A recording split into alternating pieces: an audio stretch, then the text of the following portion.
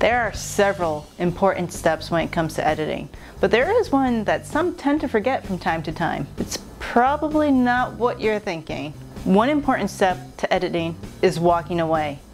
Yep, walk away. Either close the program, shut your computer off, whatever you do, walk away from the project. It's kind of like when you're reading and there's a word misspelled, but your brain kind of automatically corrects it for you so you read it as it should be and not what it is. Kind of like our autocorrects on our smartphones. The same thing can happen while we're editing. We think we're seeing what we're supposed to, but it may not actually be working. I get it. We all have deadlines. We all have schedules we need to keep up with. There are clients waiting for their work. And Melissa, I don't have time to sleep on it. But you know what? You don't have to literally sleep on it. What I'm saying is, even if it's just for 5 minutes, go do something completely unrelated to this project. Get it completely out of your mind so you're focusing on something else. That way, when you go back to your project, you're looking at it all refreshed with a completely brand new set of eyes.